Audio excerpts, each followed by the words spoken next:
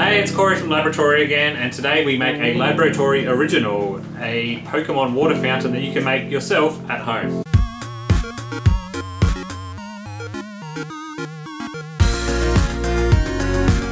Squirtle, water gun attack now! Squirtle.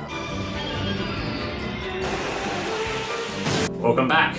So for this project we'll need to buy a couple of things outside of the normal 3D print. You'll need to purchase a USB water pump. Now we've designed this file around the one you can currently see. It's on eBay for around $5 Australian, I think, including postage, so it's not all that expensive and it worked quite well. You'll also need to get a bowl. I ended up just purchasing a dog bowl that was from Kmart. I think it was $3 or $4. Again, not overly that expensive. So as you can see with the design, we've got the little hole in the mouth.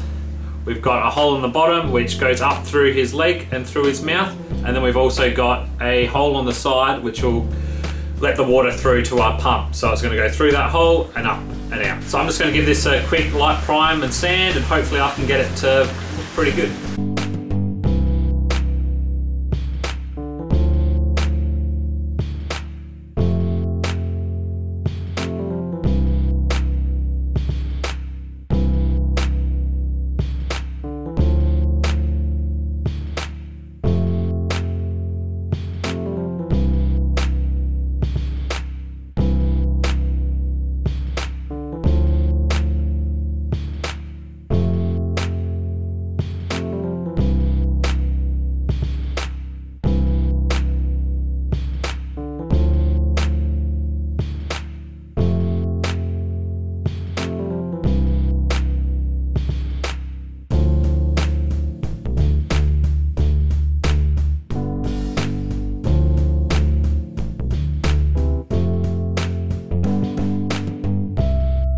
Now that we've finished painting the water fountain, and boy does it look amazing, next step is to drill out the bowl. Now normally for this you'd want to use a diamond tip drill bit, but we didn't have any on hand, so we ended up using a masonry tip drill bit and just using some water, and with the hammer function turned off and going slowly, we managed to get a hole through really well. Next we had to cut the wires on the USB lead. Now there's only 2 wires in this, as it's only a powered USB lead. It doesn't use the communication wires. To join the wires back together, all we did was solder the 2 and put some heat shrink over, and then 1 layer of heat shrink over the top of everything. And we're all done. Now guys, don't forget to test before you actually glue anything down with Squirtle and the pump to work, because it is a bit fiddly trying to get it to have the right amount of water coming out with distance and thickness.